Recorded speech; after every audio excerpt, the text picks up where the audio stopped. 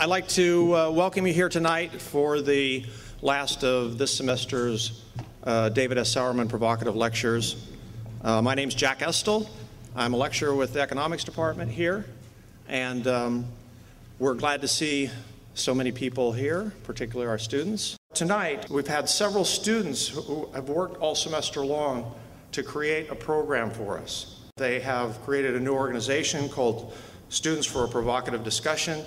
The moderator tonight is Siobhan Thompson. Siobhan is a graduate of San Jose State with a bachelor's degree in history, and she's currently working on a master's degree in theater. So let's welcome her tonight.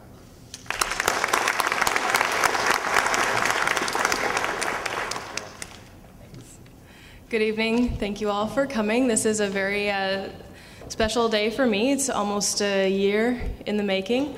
We have been working on this for quite a while. This is the first student-organized provocative discussion, and it is organized umbrella-like through the Economics Department. Again, my name is Siobhan. I am going to moderate this discussion. This project, just to give you a little background, was inspired by a project that is from Brown University over in the East Coast, and they are called the Janus Forum. They take controversial political, socioeconomic issues, and they discuss them in an academic and intellectual fashion. We have taken that model and applied it here to issues specifically affecting San Jose State and the student culture. And our students that are involved with this, we're coming from different departments. I'm from history and theater. We've got Alejandra down here. She's from economics. Then we've got Tony there at the end. He's a master's student with the economics department. Jeremiah is a graduating senior in communications. And then Dawn is another master's student in the economics department. So just to get right to it, our topic today is a multifaceted analysis of the American immigration policy. We will hear from 3 speakers who will bring 3 different perspectives on the topic. Again, this is not a debate. It is an academic discussion. However, opinions are invariably going to be argued by the speakers, and our intent is to provide information so that we can all make an educated opinion about the current immigration policy. Our first speaker is Professor Bryan Caplan, here at the start. He's a professor of economics at George Mason University, and he will give us background on the history as to how the policy came to its current state, while showing us ideas on an open border policy. Following Mr. Caplan, Christopher Fleischut is an immigration attorney based over in Menlo Park, and he will give us a picture of the policy in practice. He has been practicing law since 1985 with Finn and Fleischut and Associates. And following him, Majorie Hazeltine will wrap up our discussion. She's a lecturer here in the communications department at San Jose State, and she did her master's work at Chapel Hill in a really interesting thing, performance studies. So she'll tell you a little bit more about that. We will finish with some awards that we have to get out for the essay contest that we provided. After that, we'll move into Q&A. The panelists of students will start with the questions. After that, we'll turn it over to the audience. Alejandra will have a microphone, so just kind of indicate if you have a question. Let's get started.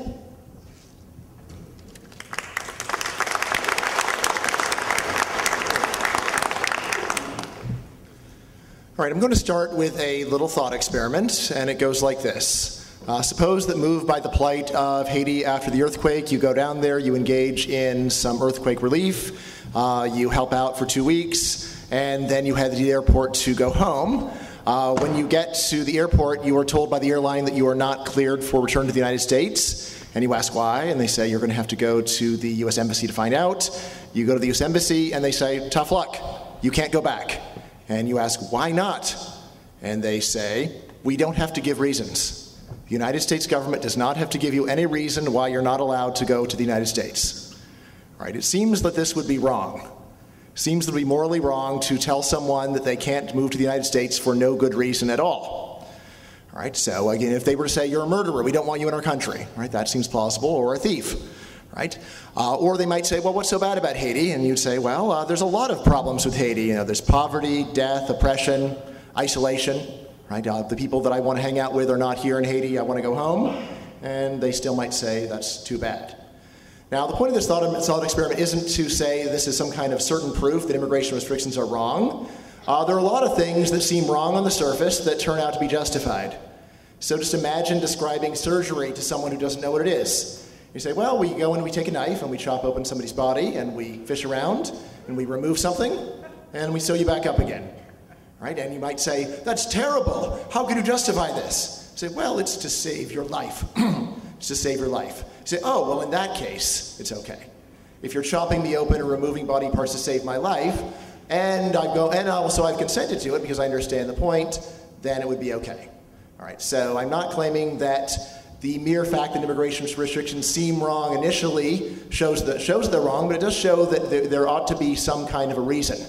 Right? There ought to be some kind of a justification. Or in other words, the point of the thought experiment is that there is what I'll call a presumption against immigration restrictions. There's a reason to think that they're bad, which has to be overcome.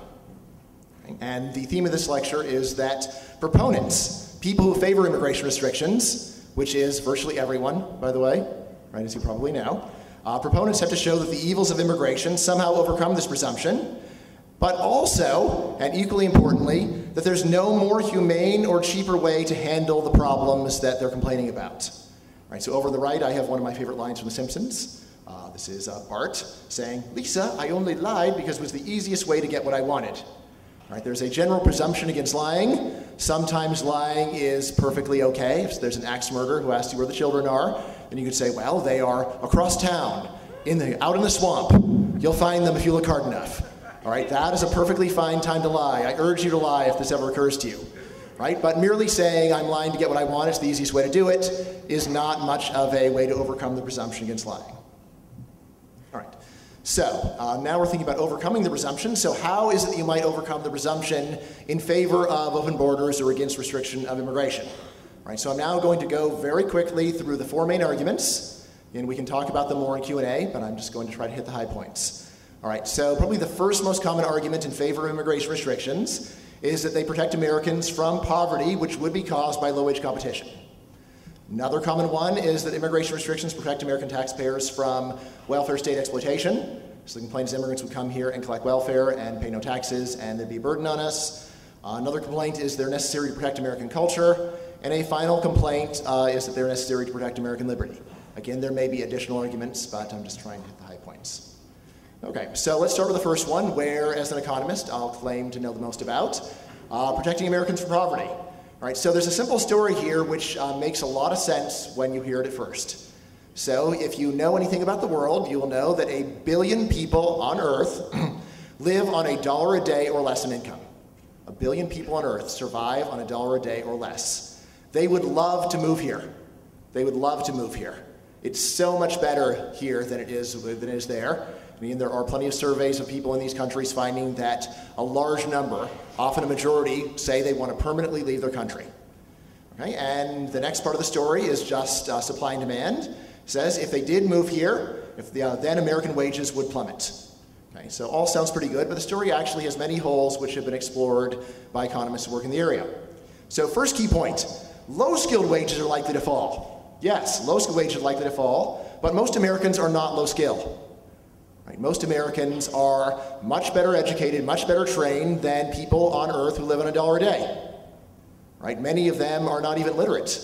Right? So they are supplying a very different kind of labor, the kind of labor that you're more likely to buy the services of than to compete with. Okay? Now, when estimates have been made of how much difference has immigration made for low-skilled wages, never mind wages in general, but low-skilled American wages, the estimates have generally been very small. Right? So George Borjas, who is the most academically respected critic of immigration in the entire world, if you go to his textbook on labor economics, you can go to the relevant table and find his own results. And his claim is that decades of low-skilled immigration in the United States have reduced the wages of natives who dropped out of high school by about 4.8%. So they have reduced the wages of the very lowest skilled Americans, those who didn't even graduate from high school, by 4.8%, not 4.8% per year, not 48%, 4.8% for many, many millions of immigrants who have come here. Right? So a difference that is really quite small. Right? Furthermore, there are also offsetting benefits for American employers, American investors, American consumers, and finally, American landowners. Since you're in California, this is probably especially relevant to you. So you might wonder, what would happen to California real estate prices if every Mexican immigrant went home today, or were deported, or simply said, I'm sick of being insulted here and I'm going to go home? Right, so and the work here has found that, in contrast to the small effect of immigration on wages, there's actually a large effect of immigration on real estate prices. Immigrants have done a lot to boost real estate prices, and if their immigration were to be reduced, the low California real estate prices would go considerably lower. Okay, now we move to the key point about whether or not there's any cheaper and more humane way of handling the problem. So even if the complaint were true, even if it really were true that letting in a lot of immigrants would substantially reduce American wages, there is clearly a cheaper and more humane alternative, which is to freely admit immigrants, but charge them an admission fee or surtax. So either let them in, but say it costs $10,000 to come, or let them in, but say if you want to come here, then you have to pay an extra 10 percentage points on your taxes. And then you use the money to compensate native workers. Right? So you can take the complaint at face value, and there is still a cheaper and more humane way of dealing with it than just saying you can't come here. All right. Next attempt to rebut the presumption that immigration restrictions are necessary to protect American taxpayers. So again, there's a simple story. The American welfare state pays more for idleness than many countries pay for work. Right? So naturally, immigrants come to abuse the system. Standard story. Okay, now this goes against one little known but unarguable fact about how the American welfare state works, which is that most of the money goes to the old, not the poor. Right? We spend a lot more money on the American elderly, regardless of their income, than we do on people who are poor. Okay? And new immigrants tend to be young. New immigrants tend to be young, which means that just based upon the way that our programs are structured, immigrants are not able to collect nearly as much as we imagine. And the upshot of this is that when researchers have tried to estimate the fiscal impact of immigration, while of course the answers do vary, nevertheless almost no serious researcher finds a big negative fiscal effect of immigration. Some find a positive effect, some find a neutral effect, some find a small negative effect, but almost no one has found a big negative effect. And if you think this is absurd, remember this. Much government spending is what economists call non-rival. These are things where it doesn't matter how many people are around when you figure out how much they cost. So immigrants actually help spread the cost of national defense. When you get more immigrants, you don't need more nuclear weapons. Right? And they also spread the cost of debt service. So when more immigrants arrive, this means there are more people who have to share a fixed amount of debt that the US government owns, the US government owes. Okay? So more people in means that the share that is borne by every existing person is smaller. Now again, even if this complaint were true, once again there is clearly a cheaper and more humane alternative, which is to freely admit immigrants, but make them ineligible for benefits. So you could give them a guest worker pass. So you're allowed to come here to work, you're not eligible for benefits. Okay? And this would certainly be better from the point of view of immigrants. Far better to hear that you're allowed to come but can't collect benefits than to hear that you are not allowed to come at all. All right, another complaint that is immigration restrictions are necessary to protect American culture. So the complaint is immigrants are destroying American culture, so they won't learn English, they won't fit in, they dress funny, they smell funny, all right, so on. All right, now there's an obvious problem here. So even Huntington, who is one of the main advocates of this cultural argument, he admits that over 90% of second-generation Mexicans speak fluent English. So it doesn't seem to be that the children of the original generation of immigrants are not learning English. Of course, the first generation often does not speak fluent English, but that's always been true. Right, so the second generation is learning fluent English, an overwhelming majority. So it seems like that argument doesn't work, even in terms of people who are friendly to the argument. Now here's a deeper problem. If you go and take a look at what we would consider America's cultural centers, California is generally considered one of them, Hollywood, so on. New York for television, Broadway, so forth. Washington, D.C. for Kennedy Center, Smithsonian, so on. All right, now if you take a look at its cultural centers in places like California, New York, well, and compare them to what we would call, uncharitably, the cultural wastelands. No offense if you're from there. There's plenty of nice things about the cultural wastelands, and high culture isn't for everyone. But still, I don't know anyone who would argue that, say, North Dakota, South Dakota, Arkansas, Alabama, Montana, or West Virginia have an enormous variety of cultural offerings. And I don't know that if you were to go and hang out at the West Virginia airport, I don't think, and ask people, so what are you here? What are you here for? I don't think people would often say, I'm here for the culture. All right. Now, even if this complaint were true, once again, there are cheaper and more humane alternatives. So if the complaint is immigrants won't learn English, then we could admit anyone who passes an English fluency exam. If you think that there's some broader sense of culture, then you could say, we'll admit you if you pass a test of cultural literacy. So now I would like to add that you probably should want to have a test that half of native-born Americans can pass. So if you start putting on things like name 5 operas, you're going to find that most Americans are not culturally literate either, but still. All right. Now, last complaint, which is popular among many of my friends, so this is the most popular excuse for immigration restrictions among libertarians, say, look, immigrants come from statist countries, from countries where people don't have and don't want freedom. And if you let them in, they will come here, they will vote, and they're going to ruin our country too. Right? So they're going to flee their own country that they ruined with their horrible voting, and they're going to turn our country into the mirror image of the places that they ran away from. Right? So at minimum, once again, this problem is greatly overstated. First of all, non-natives have low turnout, which strangely is sometimes held against them. You think that if your complaint is they're not going to vote well, at least you'd say, but thank God they don't vote very much, but some people will say both. First of all, they vote poorly, and second of all, they don't vote. Can't we just have one complaint here? Somewhat similar to the simultaneous complaint that they take all our jobs and they won't work and they're on welfare. Can we limit ourselves to one of the two complaints, please? All right, in any case, so non-natives have low turnout, and this is true even controlling for other factors like education. Right? But more importantly, something that is rarely discussed, but again, there is very good data to support this, immigrants reduce native support for the welfare state because people don't like helping out groups. So if you look at where you have the largest and most comprehensive welfare states in the world, generally they are in culturally and ethnically homogeneous countries. So Scandinavia has changed a bit in recent years, so that they are famous for being countries where basically everyone is blonde hair and blue eyes, and in countries like this, traditionally, people don't complain about welfare because the best complaint about welfare that you can usually make is there's a bunch of people who don't look like us who are all ripping us off and collecting. So if everyone looks Swedish, then you can't really make this argument. I just look, well, what do you mean? They're blonde hair and blue eyes just like us. They're perfectly good Swedes. They just happen to need some help. Oh, sorry, my mistake. I thought that they had a different hair color and therefore might be lazy. All right. So it is generally true that countries that are more ethnically and culturally homogeneous have bigger welfare states because people don't mind supporting big government if big government helps people who look and talk and act like them.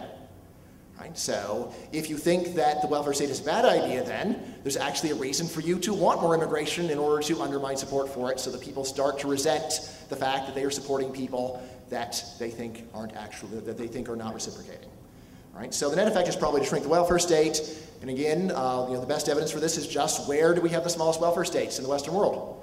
Well, the U.S. does less for the poor than most other countries in Western Europe. And again, a standard story about this is just that the U.S. has more ethnic heterogeneity. And there's a book called Why Americans Hate Welfare, which I think argues this very persuasively. That's, I think, a pretty good story. But once again, even if the complaint were true, there is, again, a cheaper and more humane alternative to keeping people out because they won't vote the right way.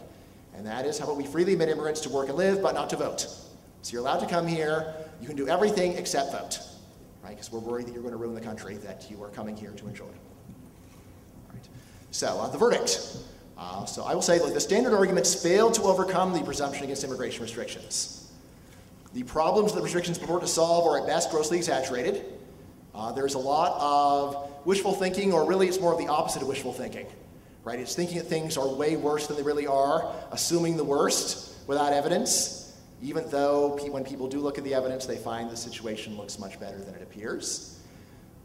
But in any case, even if you disagree, right, even if you think that my summary of the social science is unfair and biased, I will still say that you don't need to do any further research to realize that there are certainly cheaper and more humane alternatives to what we have.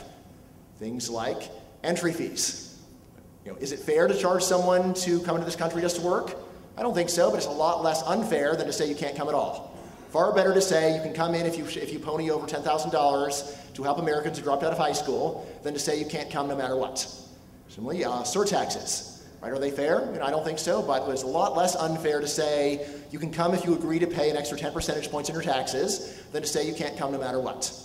Welfare eligibility requirements. So saying you're not allowed to, you are ineligible to collect welfare, how long? Well, far better to say you can never collect a dime no matter what than to say that you can't come at all. So fluency test. If you really think it's that important for everyone to speak English, then say you can come here if you are able to pass a test of English fluency. Again, hopefully one that, say, most Americans who are born here could pass. Cultural literacy tests, again. So yeah, you might want to have the cast of Friends or whatever else you think is required to be an American in good standing. Right? Or let's see, I guess now it would be like you have to name as many members of the cast of Jersey Shore as possible.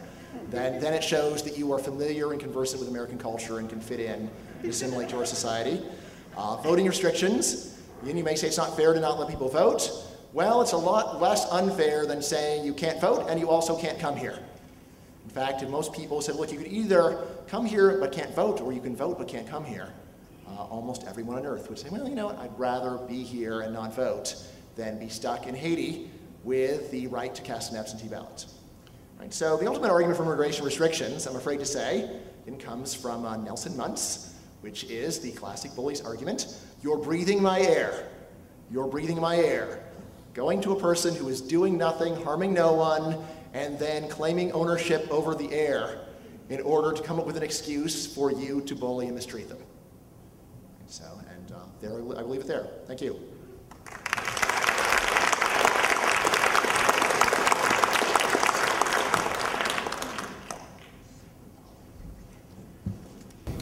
My, that was provocative. Very enjoyable. My name is Chris Fleischut, and I'm an immigration lawyer. So what I'm going to offer tonight is a bit of perspective on the system that exists, not to defend it so much as just to help elucidate what it is, as a bit of a counterfoil perhaps to what Brian's been saying. Although I don't disagree with many of the things you're pointing out. I think it's incredibly important that the immigration discussion include understanding of economics, labor market studies, and demographics, and that we pay attention to those studies, because they do tend to show that a lot of the concerns we have about immigration, about the numbers of immigration, are really passing concerns. And these studies also indicate that as a nation we should be planning for the future and using immigration policy perhaps to invest in our future and create a better future.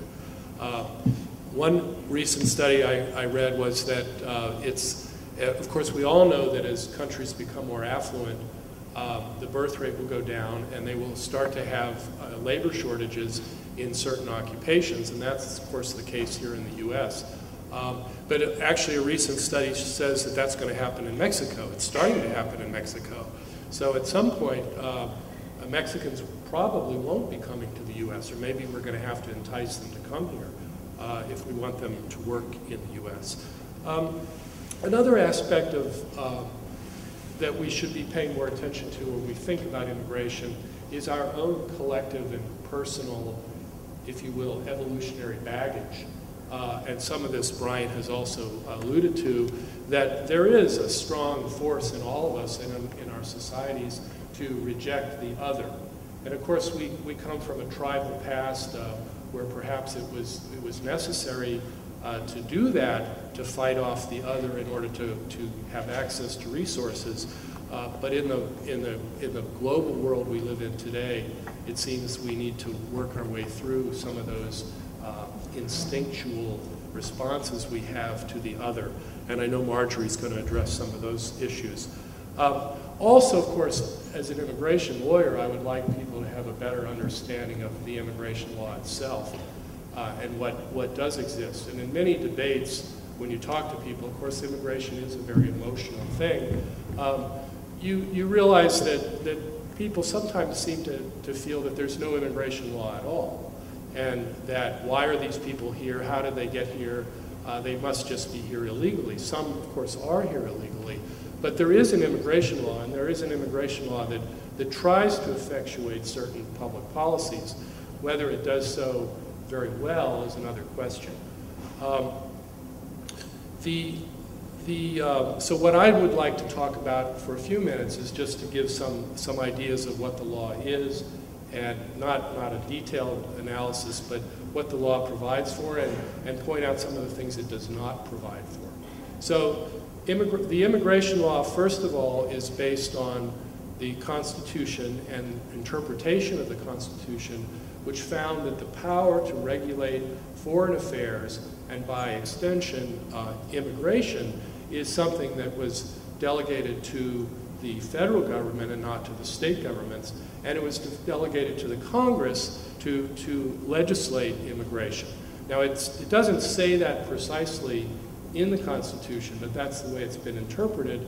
The Commerce Clause as well as the Foreign Policy Power Clause both have been interpreted to mean that the U.S. Congress and the U.S. federal government should have the primary power to regulate immigration, both to the U.S. and, of course, commerce within the U.S. The law, of course, does try to regulate immigration. It does have a presumption, which Bryan alluded to, that if you're not with us, you don't get in unless we let you in. And it probably is trying to effectuate a public policy. Well, if you have a nation, the nation has to have some definition, it has to have some sovereignty, and the people in the nation have to be participating, particularly in a democracy, so they should have citizenship and be able to vote. And of course, people who come here who don't have citizenship can't vote. So the idea would be that ultimately, to create a society that has many citizens and many non-citizens would undermine the civic texture. The law creates agencies that try to regulate immigration. The Homeland Security, of course, is involved. The Foreign Service is involved. The Foreign Service are the people that man the consulates in foreign countries, and they're the ones who tell people, as Bryan said, you can or you can't come to the U.S. And it is very true that in many cases they don't have to tell you why. And that's, I think, a very big problem in the immigration law. The immigration law creates a whole variety of temporary visas for all kinds of purposes. Visitors visas, student visas, temporary work visas, visas for diplomats, visas for correspondents, visas for people who come to testify in criminal trials, all kinds of crazy stuff. There is a presumption in the law that you are coming to immigrate unless you can convince the U.S. consular officer that you are not going to. So the presumption, so each person who applies for a visa, a temporary visa, has to prove that he or she, if the visa requires that they prove that they go back, which most do, they have to be able to prove that they're likely to go home. And that's the reason most visas are denied every day around the world, that are denied because the consular officer decided that the person did not bear that burden of proving that he or she would go home. The permanent immigration law creates U.S. permanent resident status, and it tries to effectuate some reasonable public policies, I would think, about who do we let in to become permanent in the U.S.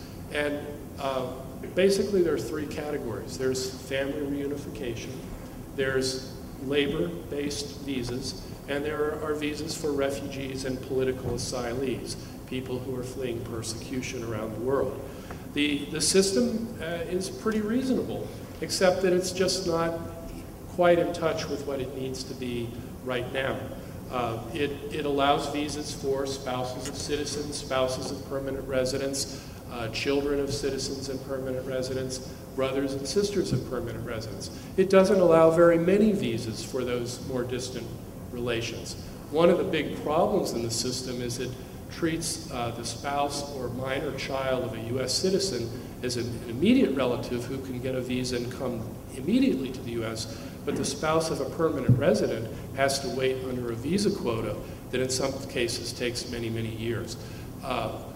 The law reasonably tries to say, let's have visas for everybody. Let's not have one country take all the visas. So there are country limits on visas. But the problem with that is that it ignores the fact that some countries have very strong historical ties to the U.S., such as Mexico, such as the Philippines, and it only gives them the same number of visas as it gives someone, the nationals from Belgium or Luxembourg. So it's not so much that it's unfair that we create a system where the visas are spread out, but certainly it's not working very well that we don't give more visas to those countries that have such close ties to the U.S.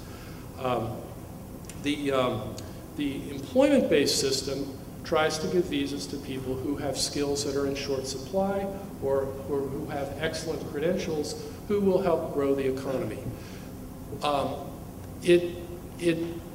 It's a great idea. What I think should happen is there should be more visas for other types of workers other than the most highly skilled professionals, because as we all know, the U.S. does need, or we don't all know, but I'm hoping that we will begin to understand, that the U.S. has real needs for other areas of work, including lower paid and lesser skilled jobs, and that these are important roles in the economy as well. So the problem that we face right now is that the U.S. Congress has not been able to act for many years, and they're stuck between the restrictionists who are basically saying, we're not going to pass any law until all the illegals are gone, which of course is not likely to happen, and those people who are trying to do reform that will help make the system more reasonable and more sensible and more flexible to let in the types of skilled workers we need in the future, to let in more relatives of citizens. There are a lot of different small fixes that could be made in the law that would alleviate some of those hardships. The last law that was passed in 1990 was extremely restrictionist, and it created all kinds of punitive penalties at a new level that did not exist in the law previously. So it is true that if you've lied to a U.S. consul, you won't get a visa. If you lie to immigration or use a false document, you're not supposed to get a visa. If you're the President of the United States and you lie under oath, you're supposed to be in trouble. But what it doesn't understand is that, of course, the pressures of coming to the U.S. and the system itself that creates these unnatural barriers creates incentives for people to lie and cheat. And the old law used to have a very reasonable discretionary waiver. If you've committed a fraud, we can forgive it if the equities are on your side, ultimately. The most recent law basically eliminated that kind of a waiver, made it very, very difficult to be forgiven. And of course, culturally, the U.S. focus on truth is a little bit out of step with the way the world works and the way that many countries work, particularly when you deal with officials. So this is an area I would say also requires reform. The whole consular absolutism, which is the term immigration lawyers use for what you described, where the consul can say no and not give any reason, is terrible. It's not in accordance with our legal traditions in this country, but it's been around for a long, long time. And there should be more reasonable procedure in all types of law for decisions to be reviewed. Not to say that some decisions have to be made with instinct and gut feeling, and they're not totally rational and can't be proven one way or the other, but there should be a way to review decisions, to have another pair of eyes look at them, and to have some answering to or some accountability for the decisions that are made. The consulates, the U.S. immigration, are like many other organizations we come in contact in our daily lives. The internet is a great thing, but it allows people to become remote as well, because they can hide behind they don't give you a phone number. You can't reach them. So this is a ploy that the U.S. consulates have long used, and modern technology, I'm afraid, makes this even worse, that you can't really talk to somebody most of the time. So what my perspective on this would be that we do need to understand what our needs are in the country. We do need to expand our vision of the types of workers that we need in this country. We do need to recognize that immigrants do create a great economic value in society. Not only do they They don't take wealth away from Americans. In fact, they're doing jobs that most people who are already here are not able or willing to do. But they also help people move up in the ladder. And of course, that comes to the last thing that is in dire need of reform, is some type of program to legalize the illegals that are already here. So that's a point where I would debate a little bit with you, Bryan. Is it good to have a society where you have people who are in the underground, even if they're legal, they're second-class citizens because they're not citizens, they're not part of the society. Not that you're necessarily advocating that, but it's not helpful that there are so many people in this country, 8 or 9 million, I suppose, who are illegal, who don't really have a path to become legal. And there should be a way for them to become legal. It shouldn't necessarily be an amnesty, but it should be based on employment skills, perhaps English, perhaps some of the things that Bryan was mentioning, to allow people to legalize, to help them pay their taxes, which they should be doing, and they will also begin to move up in society economically as a result of that. So those are my thoughts about the immigration law. Thank you.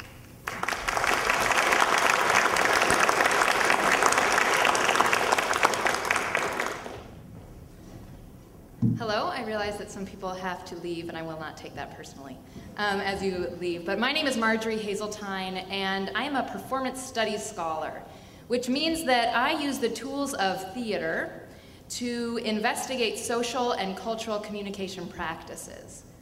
And so some of you might not be familiar with the performance studies angle, but that is the way that I'm going to look at the way that immigration policy and legal mandates come to rest on human bodies, and the way that then we have to deal with that baggage that Chris said so nicely, how in the legal process that baggage comes to play, and how it comes out to play in terms of the way that immigration judges make credibility determinations in refugee cases. If you come to the US and you've been persecuted in your country of origin, you may go through the route to get political asylum or refugee status. And I'm going to be exploring that particular site and talking about the way that credibility in that particular site must be performed and enacted so that the immigration judge can read you, the applicant, as credible. So we've been talking about borders in terms of geography, economics, and we've touched a little bit upon the idea of the us and the them. And I want to think about borders in that way, as the way that we structure our reality, since we were these primitive tribal beings that we needed to have an us to feel safe. And us, we create all the time. We have borders where we close our doors at night because we want to keep our family in and everyone else out. We have borders for the campus. Once you come on campus, you're a Spartan or you're a visitor. And this sense of borders, really, we can find it in all different ways that we structure our lives. And when we look at how we define the them, we can then start to look at how we're defining the us. And a lot of times we define ourselves in terms of opposition. Who are we not? The notion of American is frequently associated with the huddled, we're saving the huddled masses, you know, the Statue of Liberty. You know, she says, like, bring me your poor, you're tired, you're hungry. And that's all well and good. We really like to think of ourselves, a lot of times, as this national mentality of savior. Where there is a wrong, we will right it, and we want you to bring us your huddled masses. And yet, as Bryan talked about, we know we have immigration policies that are set up specifically to keep people out. So then we beg the question of who do we then let in? And I've heard a lot of people say, well, let's let in the good people. The people who are morally upstanding, hard workers, the ones who are going to be good Americans. And where I come in is I say, how do we find them? And how do we tell whether or not they are good Americans? How do we tell whether or not these are credible people who can be trusted? And my research focused particularly on the site of the refugee case and getting asylum. Because in this particular instance, a lot of refugee applicants, asylum seekers, do not have documentation to corroborate their claims. And we are a very text-based society, and a lot of times if you have a very hard, tight case where you have proof that you have been regimentally persecuted, or that you can pinpoint what group politically persecuted you and it's not safe to return, if you have that documentation, a lot of times that really helps you. But when you're fleeing your country, oftentimes you come with nothing. And all you have is your story, and you don't have the means or the legal expertise to figure out how to get it. So many asylum seekers often find themselves sitting before an asylum officer or an immigration judge, and they are told, "Tell me what happens to you." What they are not told is that there is a whole regimentation of codified behaviors that you must enact in order to be read as a credible subject. The immigration judge is faced with two main tasks. One, to figure out if you do indeed meet the definition of refugee, which is that you have a well-founded fear of persecution, that if you return to your country, you will be persecuted based on your race, religion, your nationality, your political opinion, or your membership in a social group. That's the first task. But the second task is they have to decide whether or not you are to be trusted. And that always underlines every single case. So, how you present yourself, how you tell your story, how the judge sees you, your physical mannerisms become markers of your inner characteristics. Your truthfulness can be seen on your face. Your truthfulness can be seen in your gestures. And through investigating those expectations that we have for refugees, what specific codified actions we want them to perform, we can learn what we expect Americans to be. We oftentimes don't have to face those similar things, but immigration judges and the asylum process is like a metaphorical gate. And the judges are the gatekeeper who decides what particular enactments of credibility we're going to let in and not. In numerous cases, applicants have, there have been notations in their appellate cases, they were seen as not credible because they have shifty eye contact. It's like, or perhaps they're not speaking clearly. Perhaps they don't follow a clear narrative structure. Perhaps they get off track. Perhaps they're shaking. These things read as indicators of a lack of credibility on their part. Also, sometimes people do not show emotion correctly. I interviewed one woman who went through the immigration interview process several times, and the first time she told about being raped. And she was very effusive with her emotions, and they said, "You're hysterical, I can't understand you." She went back for a second interview. They said, "You're too stoic, I can't believe that you were raped, you're not showing me any emotion." And the last time she had to figure out the right balance for her to read as credibly emotional. And it becomes challenging when individuals who have experienced persecution and therefore trauma need to recount these stories. And numerous studies have been done on the way that our brains code memory when we are traumatized. And a lot of times it's not nice, clear narrative structures. And sometimes we can't remember those things at all, and yet it's that very story of persecution and trauma that will potentially save our lives. People sometimes mistrust government institutions, and rightly so, if they have been persecuted by the government in their own countries, or they have different codes for what reads as respectful. I worked with a group of Somalian refugees, and the young girls would cover their mouths when they talked to me as a sign of respect. And it was hard to teach them English because I couldn't really see what they were saying. But I didn't feel like it was appropriate to say, "Take your hand away." And yet, that behavior would read as evasive, like, "Why are you covering your mouth? What are you trying to hide?" Transcripts show that judges often get really frustrated with people, and a lot of these immigration judges are overworked, facing a lot of pressures. In 2005, a lot of the systems for dealing with refugees were cut back. And in one case, a Ghanaian refugee woman, Lorraine Fiaggio, was trying to tell about her experience in Ghana, and the judge said, quote, "Ma'am, I don't like it when someone beats around the bush, okay? When they don't answer me. Another thing I don't like is when somebody makes sounds as if they're crying and their eyes stay dry, all right?" It's a form of histrionics, and I don't like it. I want straight answers, and I want straight answers right now. You said your father beat and raped you at age 7. How long did that go on while you were at age 7? So we can see here that Lorraine Fiaggio is not crying right, because there's no tears. Clearly, this woman is faking it. In the case Zuyang Zhang versus the INS in 2004, a mandate that has been referenced almost 2,000 times in other cases was set. It says, the immigration judge has the unique advantage among all officials involved in the process of having heard directly from the applicant. A fact finder who assesses testimony together with witness demeanor is in the best position to discern, often at a glance, whether a question that may appear poorly worded on the printed page, in fact, confusing or well understood by those who heard it. Whether a witness who hesitated in response was nevertheless attempting truthfully to recount what he recalled of key events or struggling to remember the lines of a carefully crafted script. And whether inconsistent responses are the product of innocent error or intentional falsehood. Reviewing courts have long recognized that a witness may convince all who hear him testify that he is disingenuous and untruthful, yet his testimony, when read, may convey a most favorable impression. In 2005, the Real ID Act instituted that a judge may deem you not credible based on your candor, your demeanor, or your responsiveness.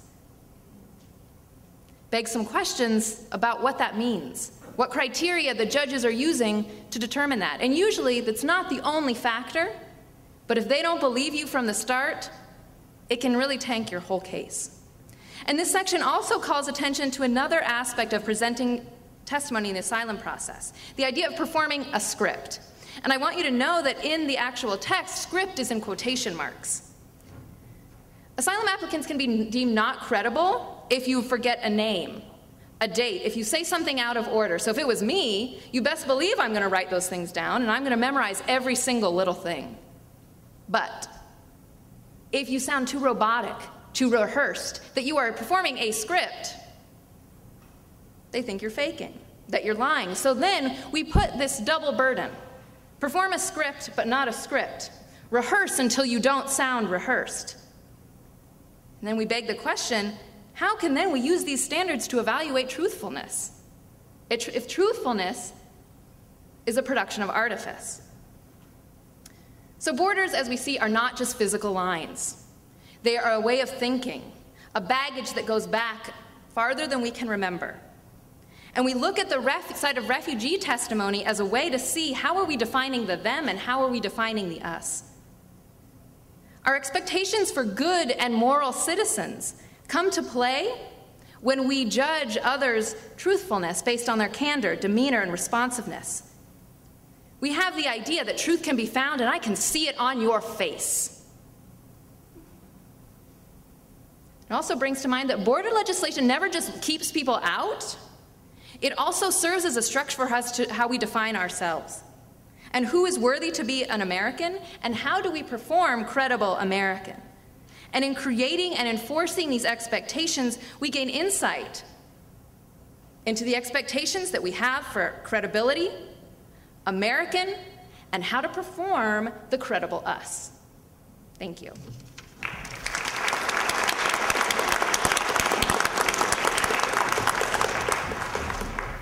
Can we get one more round of applause for all of our speakers, please?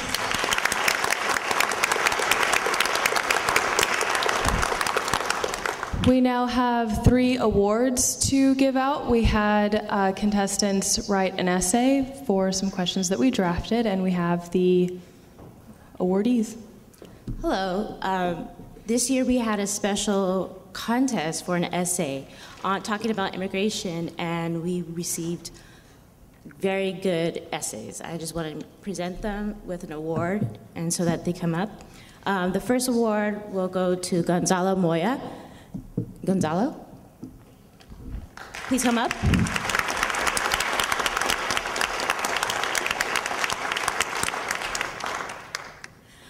The next award, this is very special. For the first time, we'll have 2 first-place winners.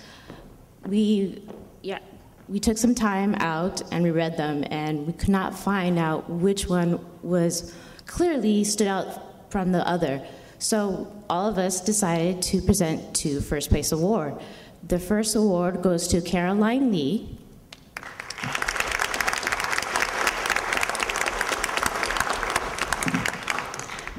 And the other award goes to Ruth Orpenza.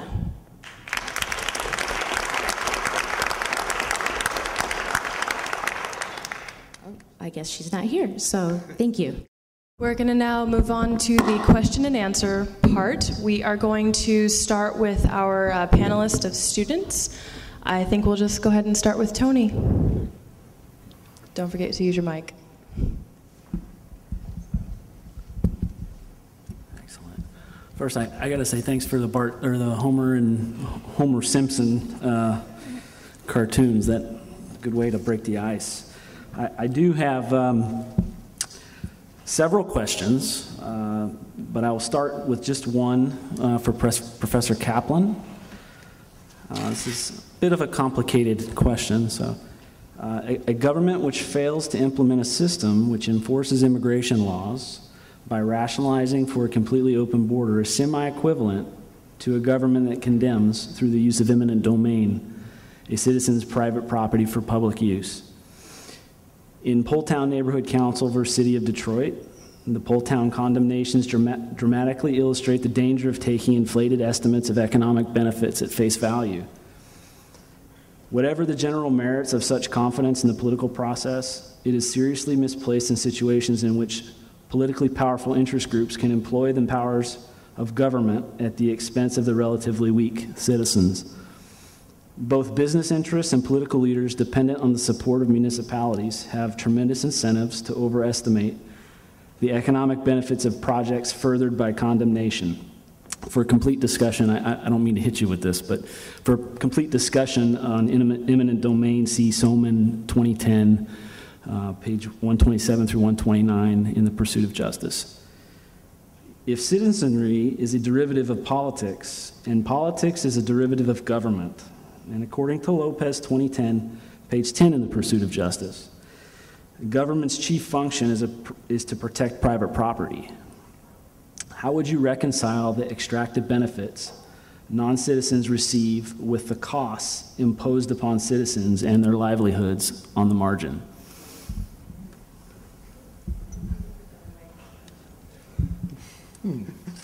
Well, let's see. I'll put it in what I think of as layman's terms. All right, so you begin with a reference to this infamous Poletown eminent domain case where the argument was that, excuse me, since let's see, again, I'm sure you know more about the case than I do, but I think, so the economic and especially the tax benefits of bulldozing a Polish section of, where was it, Chicago?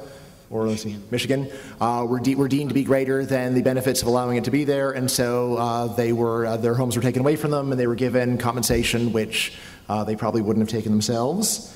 And you use this as an example of how the politically powerful interest groups are able to use the rationale of economic benefits in order to trample the rights of politically weak citizens. And then you wonder how this can be reconciled with protecting private property.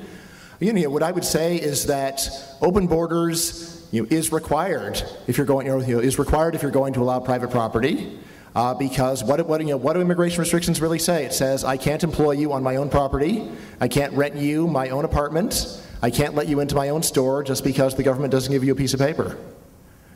So, the idea of open borders is not that people can come and trespass on your home. It's the idea that if you would like to invite someone who doesn't have a piece of paper into your home, it is legal for you to do so, and you can't be punished for doing it.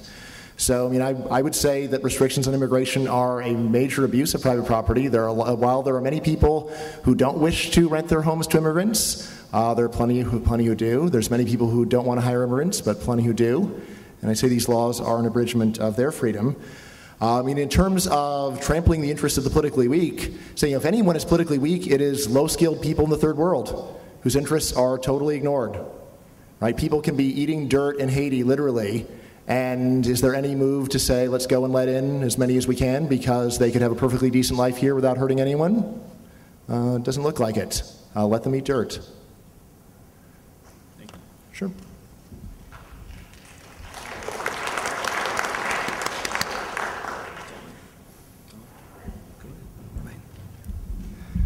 I'd first like to thank the speakers today. They were all wonderful.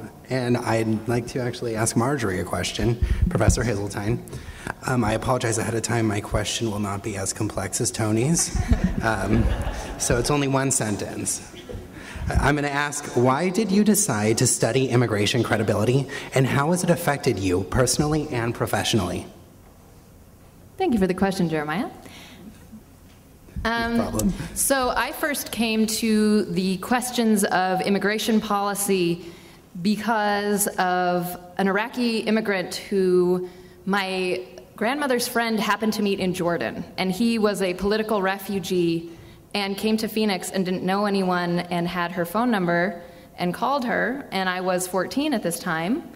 And she ended up started helping him. And he now rents a room at her house. And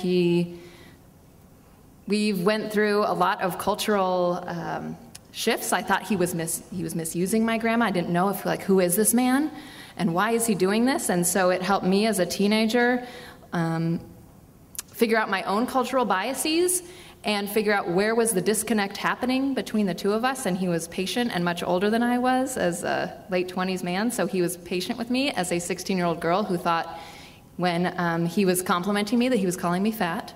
So I had to, in college and in my grad work, I had to figure out, I had questions about where was those cultural tensions happening. And also, we had gone through the process of, as a family, of helping him get citizenship. And that raised a lot of legal questions for me about the process, and it became very personal. It wasn't just something I read about, I just couldn't, some things didn't seem right, or they didn't seem to rest with me, and I needed to know why.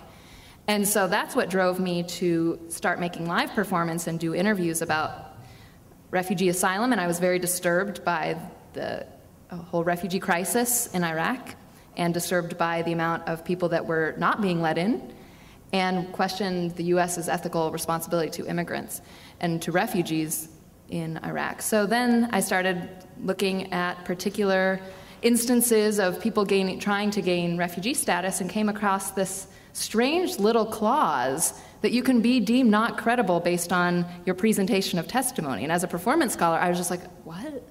So then I thought, this really needs some investigation. And I worked with people who are also asking these questions and going through all different avenues that I could think of to try and think, why was this put into writing in 2005? And how does that work within discourses of terrorism? And how does it work in discourses of our own fear of the other? That's about it.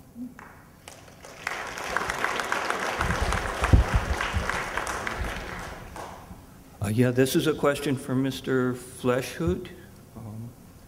You referred to the political opposition to attempts to reform the system.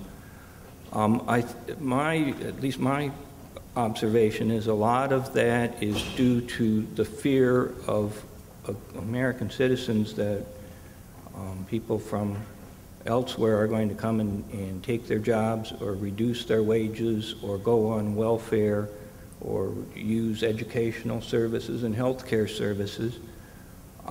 Would it help to use a system like is used in Canada and Australia, where they award points to applicants based on their educational background and their ability to contribute to society? Would that help overcome some of the political opposition that you're seeing? Well, I don't know if I think the political opposition you're talking about is more from this gut problem that we mentioned of the fear of the other, and I think in a large case it's also based on ignorance of the economic realities of what migration does and actually the benefit that immigrants are bringing to the U.S. And every person working in the economy is creating, I think, a multiplier effect at some level, because they're also creating jobs for others. So I think the Canadian system, that's a system where there are points given that are not necessarily a single criterion for who gets in, but a kind of a range of things. So you don't necessarily have to have everything, but if you have enough, including language, skills, relatives, it's all added up together. I think that's a reasonable type of model that could be used. At the same time, I think we need to focus on specific areas where we really have need for people. And so the system should really deal with how do we have visas for farm workers and lower skilled workers, seasonal workers, but also how do we have visas for highly educated PhDs and scientists. And so I think there are also specific needs that maybe a point system doesn't always reflect. But these are all things that need to be studied. I think the important thing is to do something to improve the system, and to recognize that to recognize that a restrictive viewpoint is really a reaction from the past, and it's not helping to build the country for the future. Okay, thank you.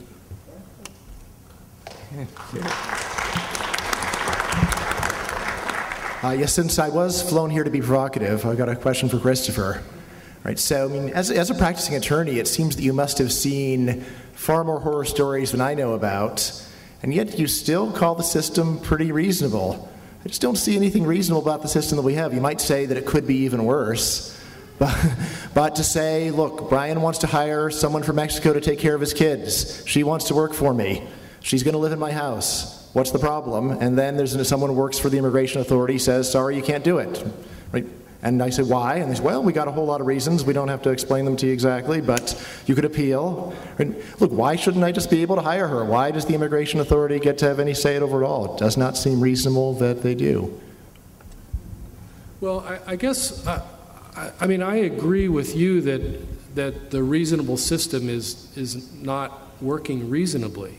But what I'm trying to say is that I think the system comes from two foundations. One is I think there's a presumption, or there's a foundational concept which I believe you disagree with, that it would not be a good thing for the country to let in everybody. I mean, I think that's at the root of it, and I think that needs to be examined.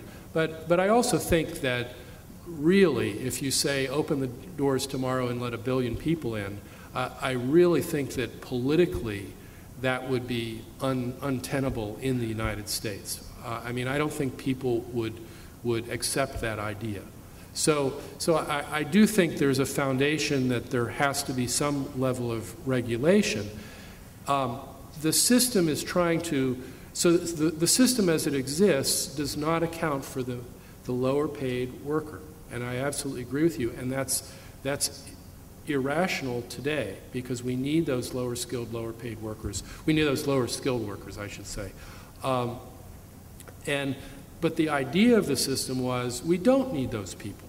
The idea was we should be protecting American labor, the American working person who wants to be able to work in those jobs.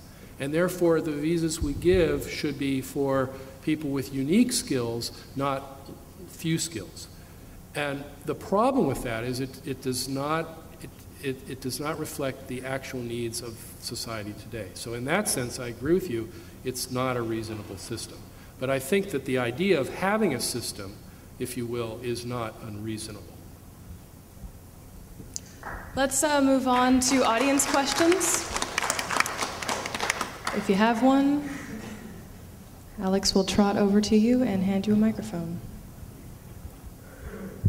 Hi, I'm David Thomas. I'm an economics grad student here at San Jose State. I'm also a first-generation American, and two of my wife's grandparents immigrated from Mexico. I have dual citizenship, and I spent the first 25 years of my, first 40 years of my life in Arizona. And Arizona is like the big controversy in immigration, I think, of all the states. And I saw your and heard your arguments why people are against these things. But what I didn't see up there is probably the biggest issue if you were there on the streets in Arizona talking to people, and that is the crime level that has risen so dramatically in the last 10 to 15 years. For the first, up until about 20 years ago, immigration coming from Mexico into Arizona was welcomed.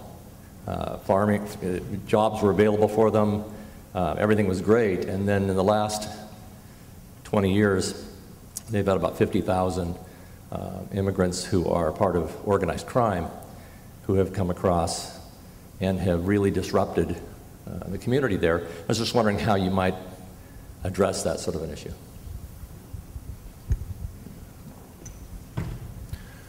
Sure. So perhaps we shouldn't raise multiple controversies in one, provoke more than one issue, but I would blame the drug war. I say drugs should be legal, and if drugs were legal, then I think these problems would basically go away, just like they did under prohibition of alcohol and when it was repealed.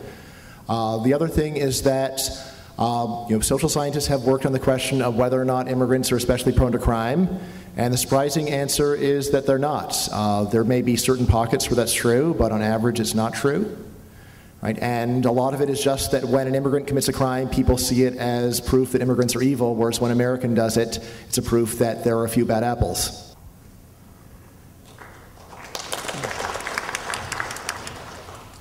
I have a question to either of the panelists or all three of the panelists. As I understand it, we had the Bracero program, which essentially was a guest worker program from World War II, I think, to 1964, if I recall correctly. And through my research, it seems to indicate that part of the problem we have with the illegal immigrants is because we, quote unquote, closed the border, we've made it so difficult to come across the border to work. And yet there's the demand for the labor. The farm owners want the cheap labor. And yet because we've made it so difficult to go back and forth, they come over here. And because it's so difficult to go back and forth, now they smuggle the wife and the kids. And all of a sudden, now they're a burden on the education system, the welfare system, the healthcare system. But prior to, quote unquote, closing the border, at the end of the harvest season, they typically went home. They typically did not bring the spouse and the kids. So it seems to me that our government's policy has actually enhanced or even created the situation, and I'd like you guys to comment on that. Well, I absolutely agree with you. I think you're right about that. I think that not having a program for agricultural workers and other seasonal workers, they're going to come in anyway, but it's going to be harder and there's going to be a lot more trauma in doing so. And then they're not likely to go back because it's so difficult to return again. So I think if you had a regularized visa program, which we do to some extent, it's just not extensive enough and it's not working well enough for those types of jobs, I think those people generally would go home. People don't necessarily go other places just, people don't necessarily need to migrate to other countries permanently. And a lot of people in Mexico would probably go back after the season, just as you say. So I think you're right. Yeah, I agree too. Again, my first choice is always open borders, no regulation. But if you're going to have some regulation, I'd rather that it be looser and make it possible for more people to come, make it easier.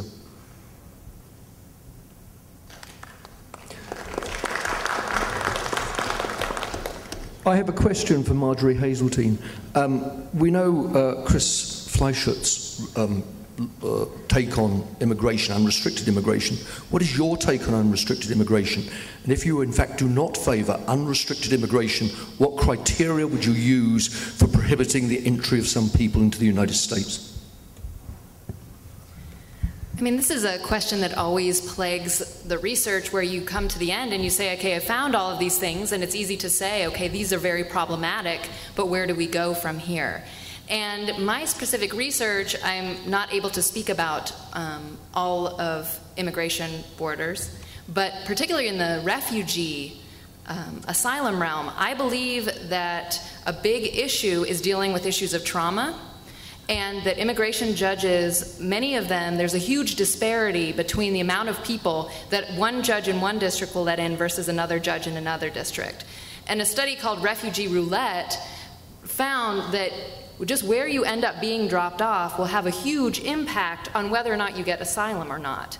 And you could be a judge who grants 2%, or you could be in a district where the judge grants 20%. And I think to determine more than anything, not whether or not someone is a morally upstanding citizen, but whether or not they meet the definition of refugee. And I think more emphasis needs to be put on whether or not that person was persecuted, whether or not they fear persecution if they return. And some of the places where I would advocate reform, and that have been, currently are being advocated in Congress, is granting legal representation for refugees. Right now they are not, they may have it if they wish, but they would have to pay for it or find a pro bono organization. So first if we're going to keep the current system, to have training programs set up for refugees to know what cultural norms are and to learn them. And that doesn't necessarily rest with me morally, but it would be a pragmatic solution. And on a broader scheme, what I would want is to have different training for immigration judges, to have more immigration judges, and to have those immigration judges be well-versed in cultural forms of performance of self, and to be able to be patient, which is the immigration system just isn't set up for. You know, somebody could take 6 months to be able to recall an event that happened, and then another 6 months to be able to even talk about it, another year to be able to talk about it coherently. And the system requires that if you want to do affirmative refugee, to get refugee status affirmatively, you have to go within the first year. And I think that there's a lot of hidden requirements that I've found are used as ways to just get people through. Oh, you're not credible, you're not credible. You can be dismissed for anything. And the appellate board under John Ashcroft was reduced from 3 judges to 1. And a lot of times if it's an issue of credibility, they're like, well, I can't see it, so I'm not there. And I think to have, I've thought about means of videotaping testimony so that somebody can rewatch it. I think for me, I would say the issues of letting people, refugees in, needs to be more attentive to the trauma that people have been through, set up not to simply that the truth is out there and you can find it, but recognize the fact that a lot of times that what we see as truthful is not actually truthful. So training, potentially to be able to give people legal representation and psychiatric help before they go before a judge and face deportation. But a lot of people can, if they face deportation, people think that they get refugees, try to get refugee status as the last, their last kind of attempt in order to stay in the country, and they're very suspicious of that. So there's no easy answers, but I think a big thing comes down to going more on whether or not this person is persecuted, whether or not they're a good person. Marjorie, so it seems like you've seen a lot more sad stories than I have. How can you look at all these sad stories and not just say, let them all in? Why do we have to torture people, make them recount these horrible things that happened to them before a stranger who can sit there and pretend like he can judge what's in their hearts, instead of just saying, you're all in? Or, if that's too strong, how about say, fine, let the U.S. government prove they're lying. Yeah. You can come in unless we can prove that you are lying. Right? How about that? Yeah, I mean, I would say let them all in. That is what I personally would say. I don't think that I think that if you have faced that persecution, I think the system is really messed up. It traces back to the idea of the elocutionists. It traces back to mental hygienists, that somehow the way you speak is indicative of who you are on the inside. And I think let them all in. But I also think that what Chris said is that I would think that's great. Is that going to happen? I don't know. I love to be in this thought experiment and say, yeah, that would be amazing. But in the meantime, is there work where I can use my expertise to help people navigate a system until that day comes? I believe so.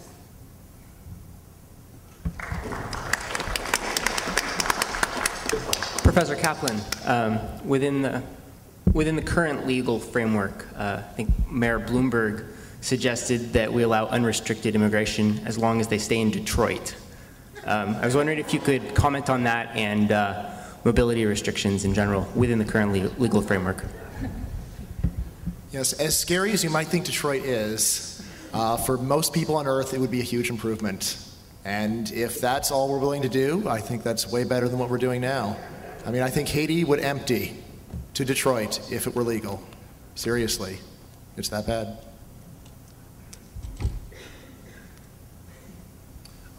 I would say, though, that in our system, it's not legal to restrict people in certain parts of the U.S.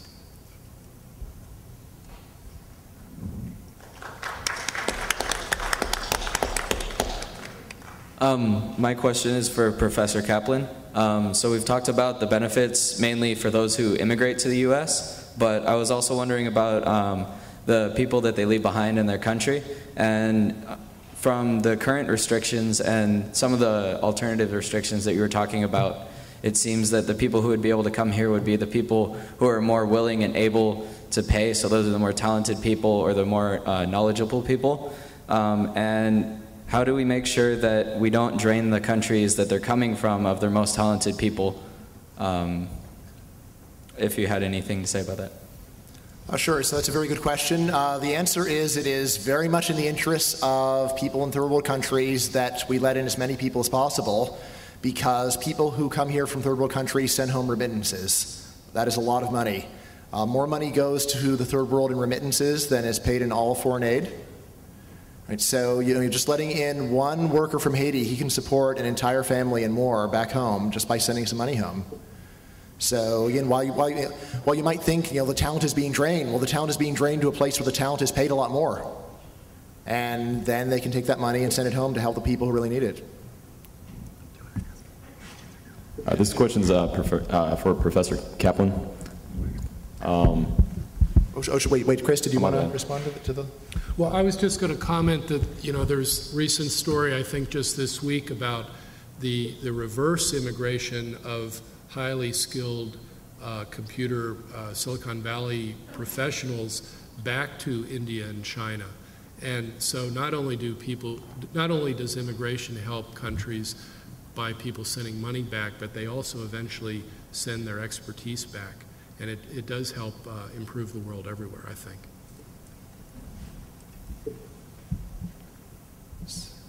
Okay, so my question is, in your presentation you had several humane alternatives to just saying no to immigration, such as not allowing, I guess, work benefits or employment benefits, and then also possibly charging to come into the country or not having the right to vote. How would you respond to people that their current concern is, well, once those people are in here, and once they become more established, they start to, those people start to champion or rally to get those rights, and people that have a fear that eventually they'll start to move towards getting equal rights as any U.S. citizen would have, or is that not really a concern?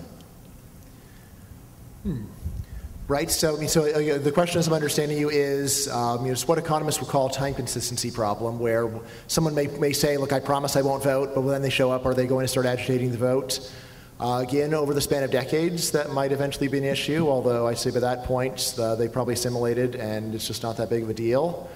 I think actually more like the result is just that it undermines support for a lot of the programs that we have, because when you see that someone who showed up in Haiti is here shining shoes and not getting any help from the government, the idea that someone who was born here who had far more opportunities does deserve your help does start to sound kind of odd.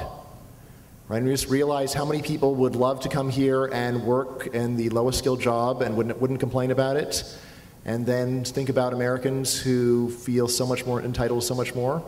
Right? I think it would weigh on us, but again, as to what the direction of the evolution would be, I think actually in many ways would be positive. I think it might put things in a new light and realize that people who are born here and complain about how tough their lives are probably not really appreciating how many advantages they've had.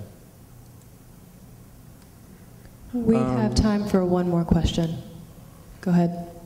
My question's for Dr. Caplan. You've alluded to the fact that you want all border basically control removed. People can come freely in any amount of number. You've also talked about how there's an us and them mentality and negative attitude towards immigrants, especially undocumented or illegal immigrants. Couldn't the fact that millions of people coming here that are viewed as us and our attitude towards them as being different, coupled together, create a huge amount of conflict within our nation and ultimately just create more problems. Also adding the stress of millions of people coming in and consuming our resources, living in our cities. Couldn't this ultimately just make things a whole lot worse? I mean, I don't see much sign of actual conflict. In the 19th century, Chinese immigrants got lynched. There was actual violence in the streets. Now we are more civilized, and I just don't see much sign of that. In terms of immigrants coming and consuming our resources, well, they're consuming resources of people who pay them for their services. That's the main way it works. So you hire someone, they do something for you, then they get the money and they buy something with it. Again, the key economic point is both parties to the exchange are better off because it was a voluntary trade. So again, if I hire an immigrant, they don't go and consume your resources.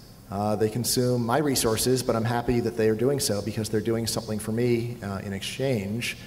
Again, could we imagine that if a whole bunch of other things change, that then there'd be a Planet of the Apes type struggle? It's possible, but seems far-fetched and seems like a very fantastic scenario to use to say that someone can't come here and get a job.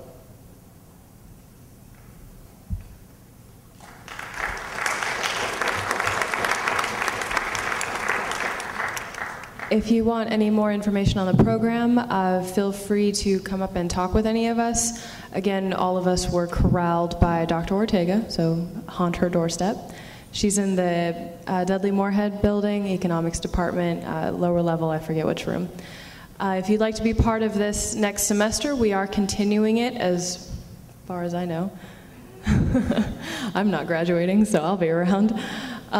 Anyway, if you'd like more information, come up and talk to us. Thank you.